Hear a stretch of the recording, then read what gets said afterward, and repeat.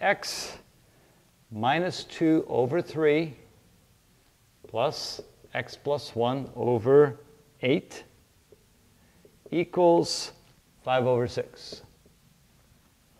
Okay, again, we have a linear equation, but they have fractions. And we have to get rid of the fractions somehow. Oh, how do we do that again? Remember, we have fractions, we look for the lowest common denominator.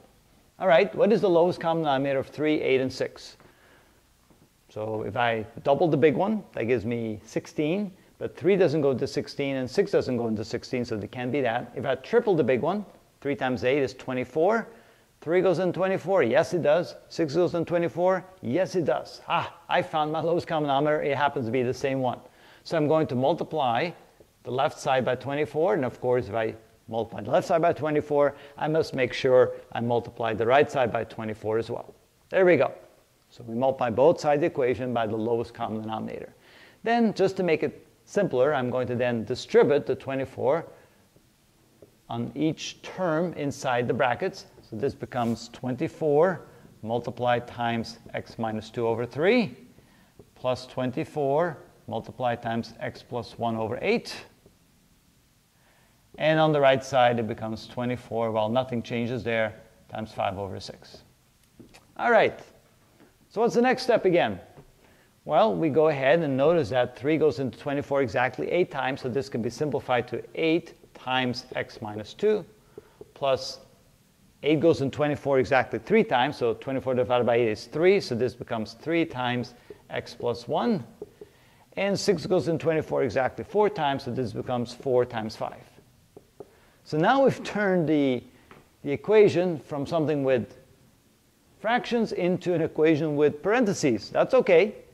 We then still stick with the first step. Now we go ahead and simplify it by eliminating the parentheses. So we distribute the 8 over the x and the minus 2. We distribute the 3, and we distribute the 4. Well, there's only one number there, so that's simple. So here that becomes 8x minus 16 plus 3x plus 3 equals 20. And now we have a simple linear equation without any fractions, without any parentheses, and we follow the remainder of the steps to solve for that equation. So the first step, or I should say the second step here, says move all the terms with the x to the left, but they're already there, so we don't need to do that. Then it says move all the constant terms to the right. We have the 20 over here, but the minus 16 and the 3 have to move the other side. So that becomes 8x plus 3x equals 20. So we move the minus 16 across, becomes a plus 16.